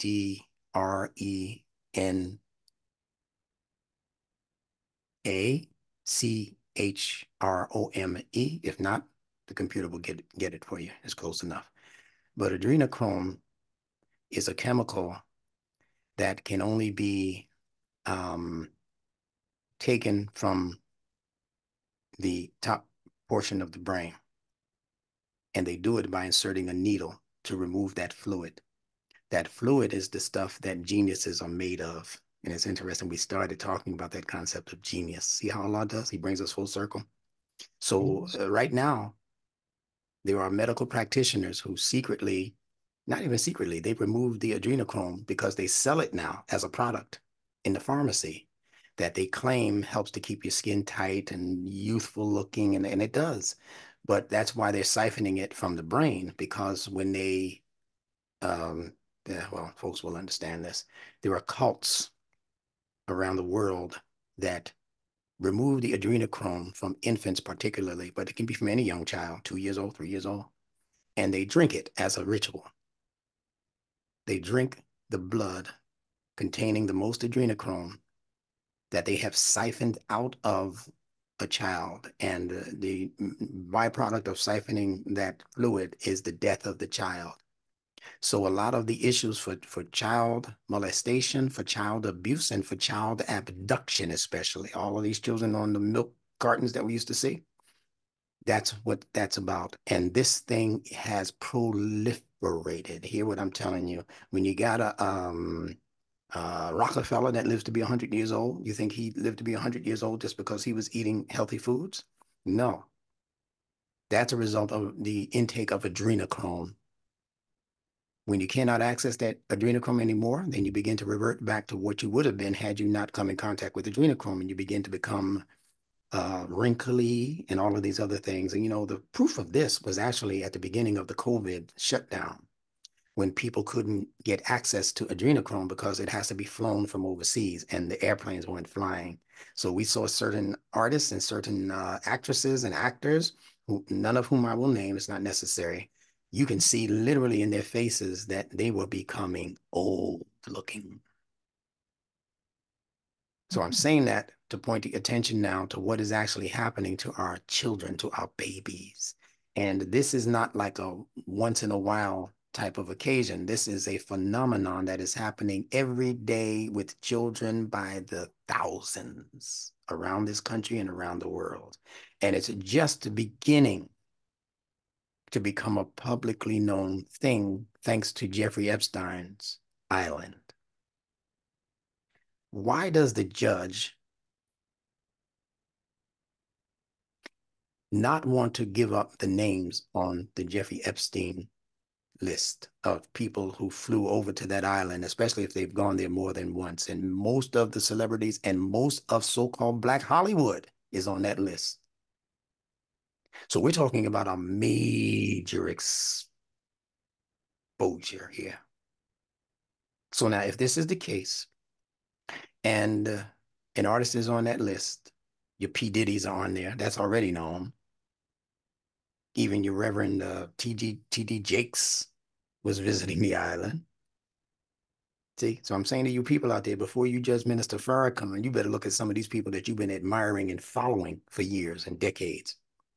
The ones that you thought were pure and pristine. I don't see Minister Farrakhan's name on the list. You understand?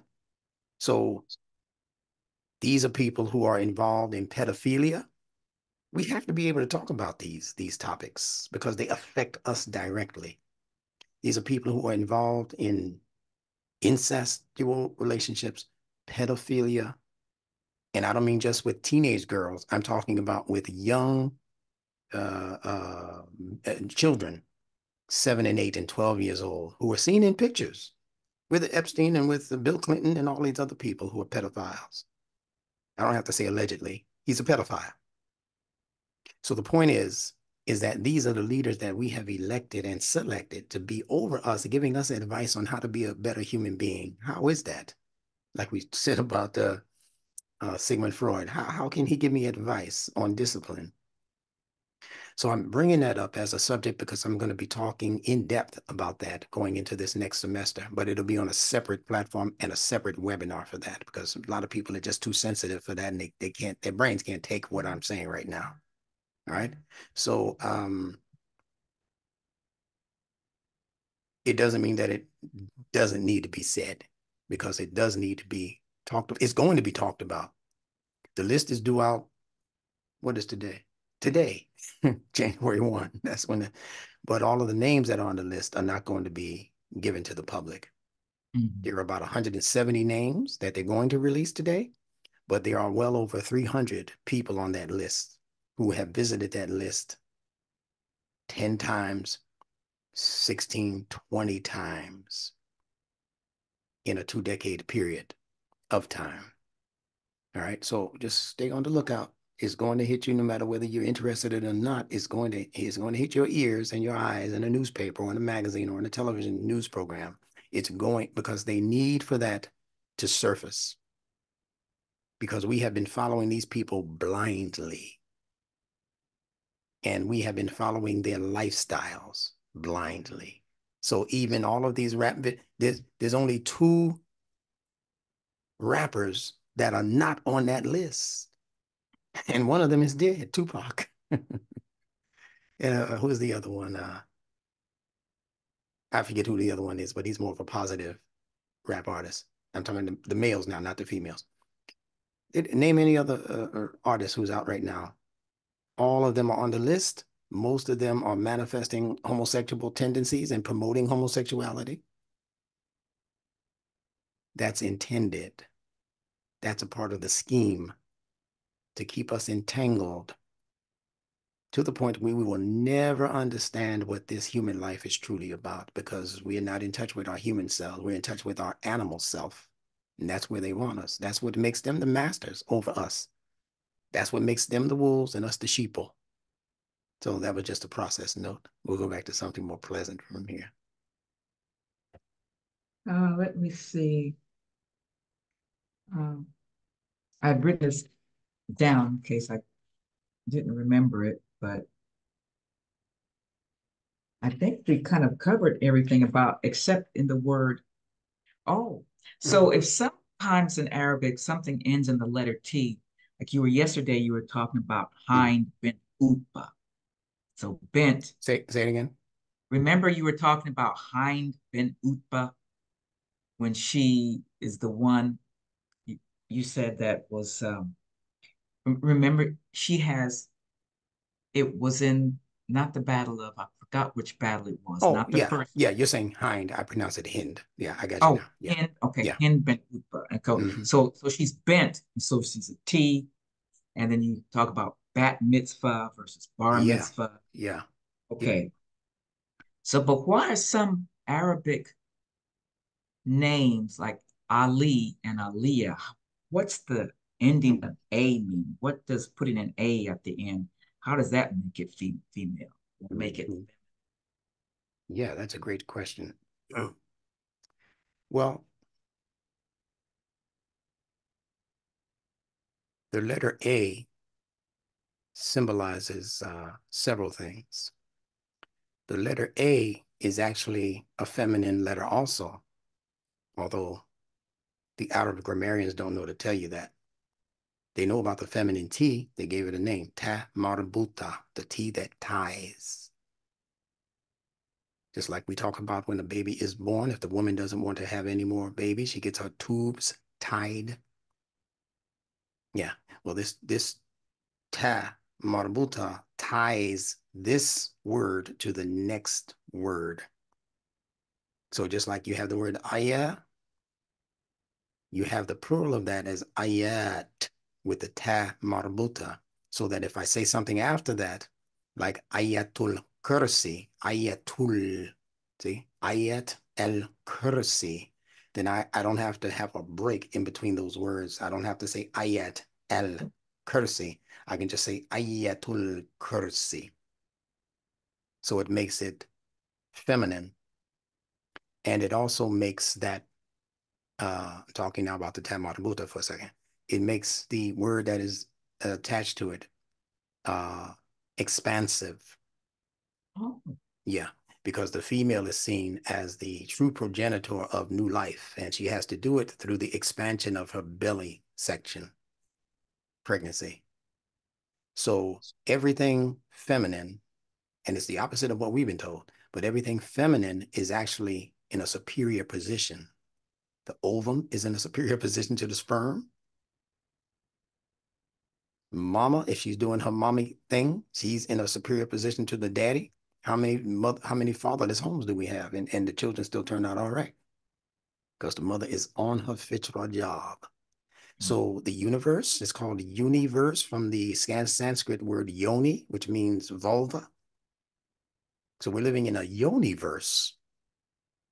The entire universe is a yoni that's producing. It's always giving us new life, new ideas. The sciences come out of the study of the universe.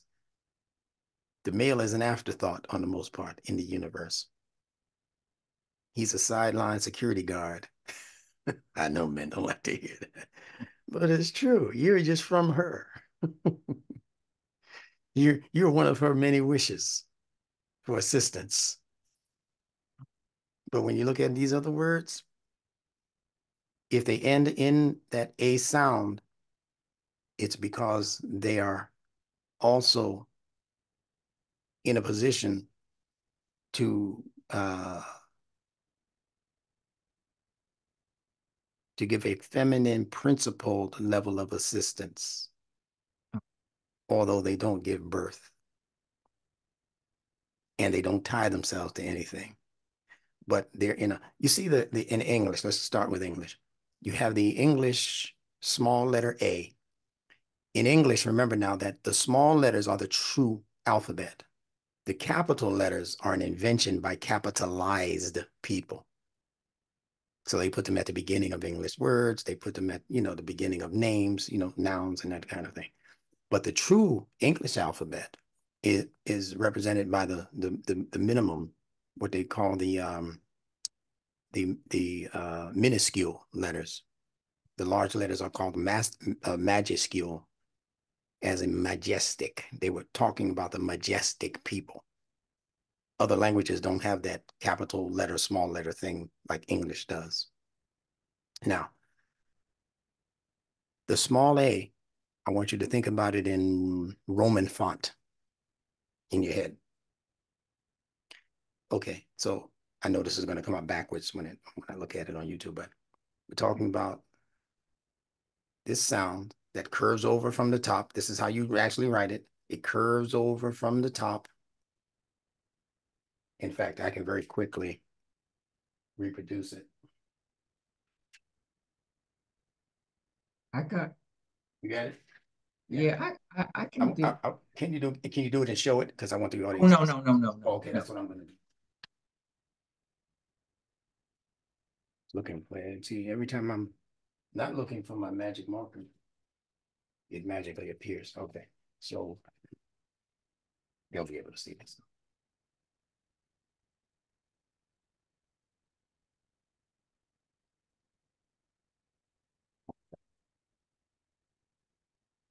Did I forget to make how to make an English A? Oh, all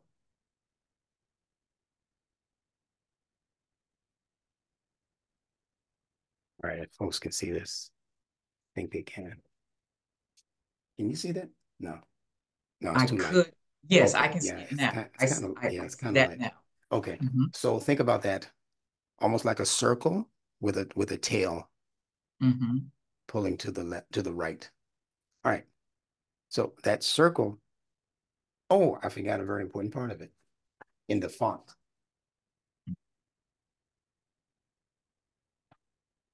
the top part. Yes. You see, Okay. can you see that? Yes. All right. Oh, Yes, I'm sir. looking at the wrong camera. That's one. Okay. Yes, sir. I can Yeah, you see that. guys can see it now. Okay, all right. Now that top part represents the bending over of the pregnant woman at the time of giving birth. You know, back in parts of Africa and other parts of the world that are not Europe based, Mm-hmm. Europeans introduced, as you know better than I do, the practice of laying down on your back and spreading your legs, Mm-hmm. putting them in stirrups, and then pulling the baby out against gravity. Totally non-fitral. Whereas from our lands, Africa, Asia, and other places, Caribbean, we had the practice of stooping down the females to give birth, just like that letter A. See, that back part are her feet coming out from beneath her, behind her, pardon me, right? And she would be stooped down in pain. And that round part of that small letter A is the belly. So that letter came to represent new birth, new ideas. So begin to concentrate on those words that you're familiar with that end in A or EA. These are what are called ligatures. I'm going to be teaching more on that going into this next semester because the language and letters, alphabet, they're actually ligatures. They're symbols of things. The letter L, the letter R, the letter S, D, all of those are ligatures of shapes that are actually put together. The B is the straight line down connected to the circle, the O. The L and the O put together produce both B and D, and L has a meaning, and the circle has a meaning. Now, this is probably, not even probably, I know for sure, the most elevated level of learning letters and alphabet that anybody in my audience and probably in the general audience has ever come into. So I would petition you out there who are not a part of the University Online Learning course, the ship is about to be set from shore. But if you want to be sure about what you're learning, you need to join this course. And you can do, I'll have that information at the end of the video. But the point here is that all of them have these various meanings and denotations that we need to learn. The O being the same thing. You know, we have Julio and Julia. Mm-hmm. They're the same word. In the Fitrah, there's no discrimination between masculine and feminine. They work together. We call Julio masculine and we call Julia feminine. But the A and the O in this case is representing pretty much the same thing. The only thing that makes the difference is when you have a T or a tat marbuta, that's a contrived feminine ending. These other ones are natural feminine endings. Oh. Yeah. because if I have the word fitra, that's actually a masculine word. But if I connect it to something via the use of the tam marbuta, then it becomes fitratullah, the fitra of Allah. But fitratullah, see, you have to add the feminine T. You're making it feminine. Isn't that a wonderful conversation in today's LGBTQ, LSG, MSG, OSM, TWA language and world? Yeah, I have something. My mother's family is from South Carolina. They're from uh, the capital of Beaufort and those islands. yeah. Mm-hmm. She's a Gulliper. I Gullah. guess Yeah. she's Gullah. Okay. Now, I have never heard when my mother finds out, or when she found out that someone was pregnant, she would never say, "When are you going to have the baby?" You know what she would say? Mm. "When you get down." Mm. She would say, "When are you getting down?" Kind of proves what I just said, doesn't it? Right. And I wondered, I said, why would she always say that? Because I Mm-hmm. didn't hear anybody else say that. That's because I'm around my mother. We were away from her family because my father was in the military. We're traveling. Yeah. She always, but when she was talking to her family, she would say, "Well, when is she getting down? When do you get down? And it's when you're going to have the baby." And, and then this is why, That's because amazing. you actually get down, and they were getting down. They have Literally. a sister here and a sister Yeah. here, Yeah. and you were getting down having your baby. Yes. Yes. Yes. So A also came to mean death. Oh, Yeah. And is more typified in the capital English letter A, which is actually a symbol for the pyramid in Giza. oh, okay. Okay. And that pyramid became our capital letter A, thanks to the Greek Hmm. um, influence in ancient Egypt. And it was the place where they supposedly buried kings and pharaohs, although we know it was also a place of great learning. They were universities actually taking place in those pyramids. But you had to be a master mover of the body to even get in there because it wasn't just walking through an open door. Right now, if you go visit those pyramids, if you're not in shape, you won't be able to go into the interior because you got to bow down, bend down, twist around, feel your way through some chambers. So it was something that the higher ups in ancient Egypt used as a symbol of their great power and glory as pharaohs or as kings and queens. And that was more so, it was more of an edifice for learning the secrets pertaining to knowledge. The ancient Egyptians were heavy and they were the original secret societies.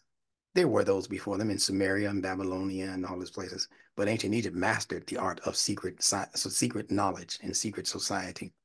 Esotericism, that's why the Masons and the Shriners depend so heavily on Egyptian information and knowledge.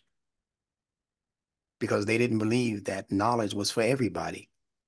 They believed that certain levels of knowledge were for certain levels of people or certain people who needed to be initiated into that knowledge because they had specific roles to play in the society. If you didn't have a specific role and you were just one of the sheeple people, they weren't going to share that level of knowledge with you. And believe it or not, it's the same for the Quran. The Quran is not for everybody, despite what Muslims might teach on Jummah. There's nothing in the Quran that says that the Quran and its wisdom is for everybody. No, it's for those who think. It's for those who use their reason. That's how the Quran approaches knowledge. For those who use the aql, do they not use their reasoning, is what Allah asks. Do they not yatadabbaru the Quran? Do they not ponder deeply the Quran? Had it been from other than Allah, you would have found in it many discrepancies. So this is Allah's appeal to the human intellect. He's not appealing to the sheeple people, but they become benefited because of the residual effects of the knowledge that they are using to establish society. You're going to be a natural kind of sideline inheritor of the benefits of that knowledge not because you're participating directly in understanding the knowledge, but because the people who are in charge of the knowledge are supposed to be righteous enough to make sure that they include you in their plans for upliftment. So you get it as a residue. But great knowledge is has never in the world been shared just freely out. You know, the Bible calls it throwing, what they call it, throwing pearls to swine. You might have heard your parents say something like that. I've heard that. Yeah, the Bible says that you're not supposed to throw pearls to swine. They're not going to know what to do with pearls. And a lot of these people out here don't know what to do with knowledge that we're teaching in my class. I know that what I'm teaching is not for everybody. I know it is for people who will investigate what I'm giving to them. And you'll either find flaws, which I will then correct if you can prove that it's a flaw or a mistake or misspoke or something. I do it all of the time. They say, well, the Quran doesn't say that. And I go back and look for that verse I was thinking about. And if it ain't there, I come back and fix it in the video or wherever or in an email. I say, yes, sir, you're absolutely right. That's not in there. Let's make this change. And I'll post it in the comment section. You know, you got to be humble enough to do that. We're not the all-knowing. See how big and bad we think we are. We are not the all-knowing. And there's always more room for us to grow. So that's what those letters were speaking to. They were speaking to qualities and quantities and qualifications. That's why they call them characters. They call the letters characters because they have characteristics. Letters have personality. So when you're reading a word, you're reading sets of personalities, how the word works. And if it's put into a sentence, as we're able to do with Nunetics, and tell you that 3 letters in a word are not just a word as they are in Arabic, they're actually a sentence because each one of them is already a character that's speaking to you. Hmm. Yeah, so if I take Ain, Lam, Mim, and put it together as a word, I get the word for knowledge, ilm, science. But if I break those 3 letters down letter for letter, then Ain represents the eye or insight. Lam represents the tongue or communication. And Meme represents the area of the belly where the acids are constantly churning because food is always being introduced. So if I put them all together, if I have my little child in the supermarket and they're trying to put everything they like into the shopping cart, I say, you can't do that. He said, but mommy, I'm hungry. Okay, I get it. You're hungry. Okay. But you need to stop eating with your eyes. You've heard that. Yeah. They say, stop eating with your eyes. You're not really that hungry. You're eating it because you see it. Stop eating everything just because it's there.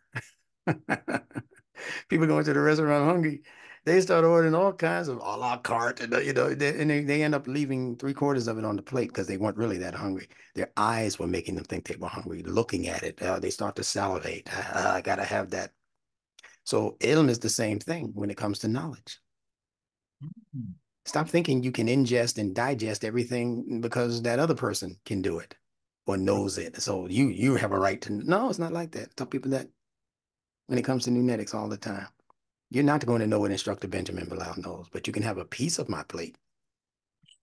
I can show you how to chew on bits and pieces of this steak. Thank you for that. Yeah.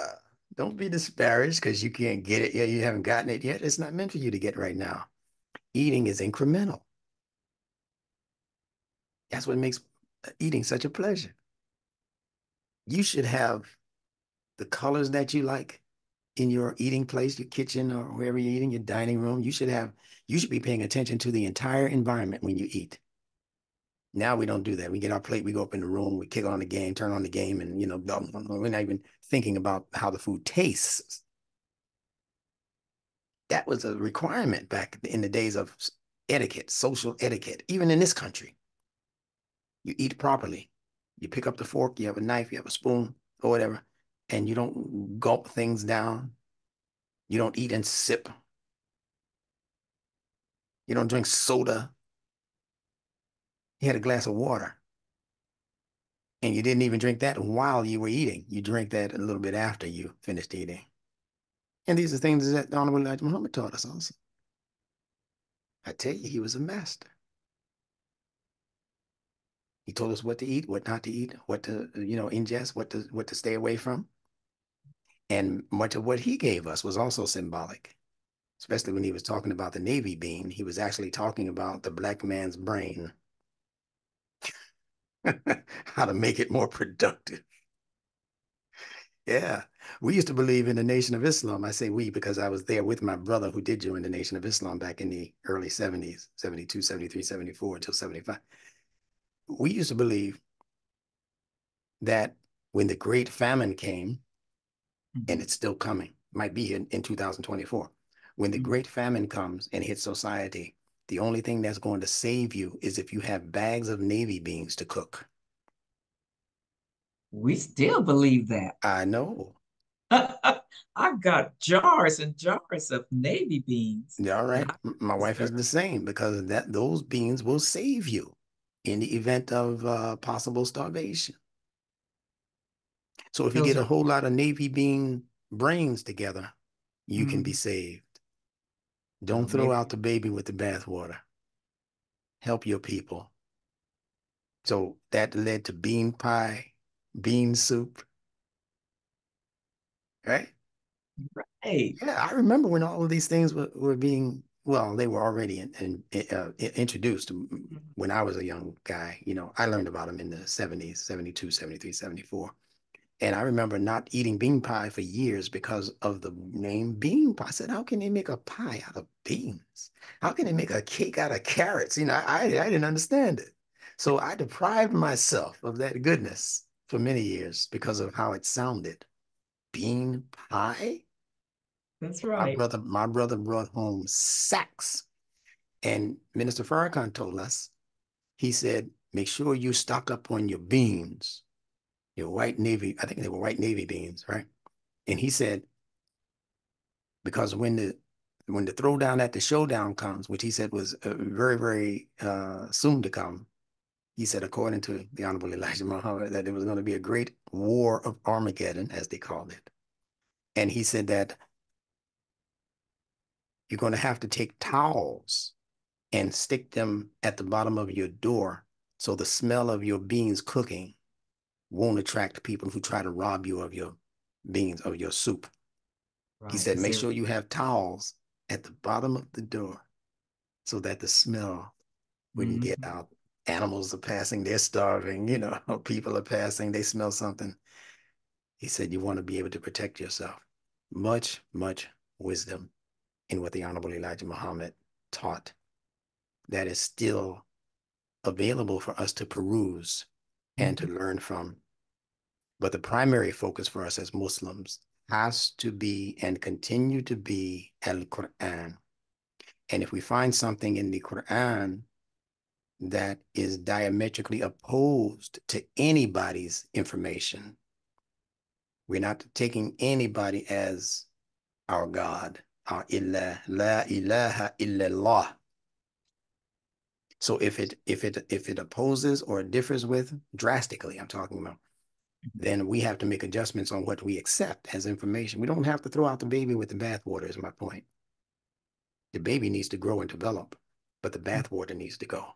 So that's all Imam W. Deen Mohammed did. He took the bathwater of his father's teachings and other things that were going on, some of the activities that were going on that were not right. They were actually outright corrupt amongst his ministers, right? And he took that, and that's what he threw out. But he took the mind that was being developed and brought it into a more Islamic atmosphere so that it could grow based on that nutrition, Quranic nutrition. So that's where we are today. So I'll let you have the final word. Oh, okay. One of the first videos that I saw, you were speaking of the word aleph. Mhm, So I listened to it and then I went then I Googled that to see if I could find more information. mhm. You know what I came up with?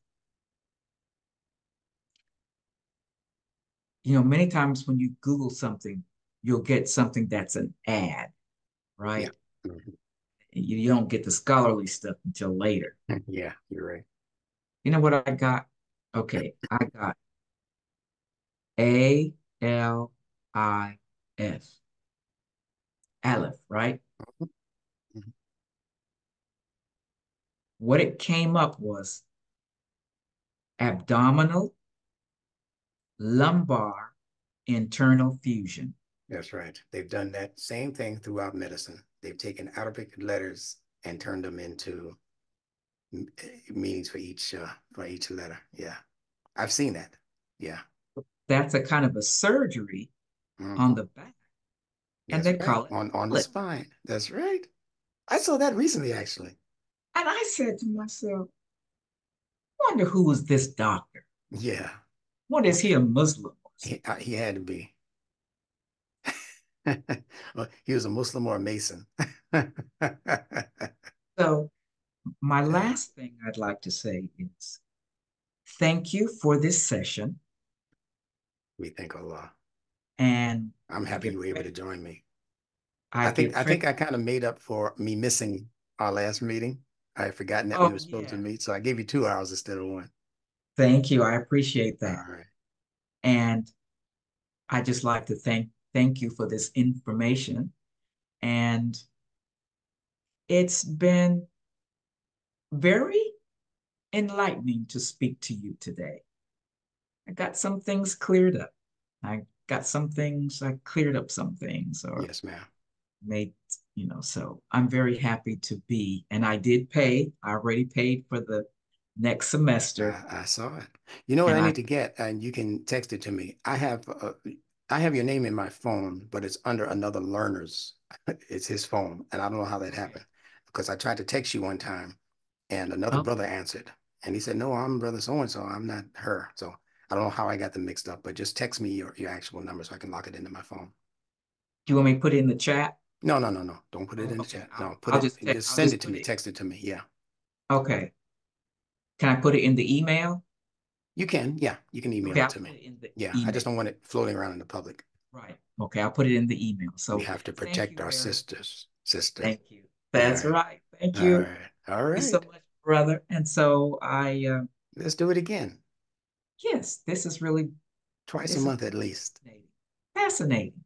Yeah. And Okay, then well, sometimes I'll add a third person just to mix it up a little bit. yeah, good. All right. Okay. But you are so wonderful. A soul. Just your spirit Thank you. just exudes sophistication and Thank you. intelligence.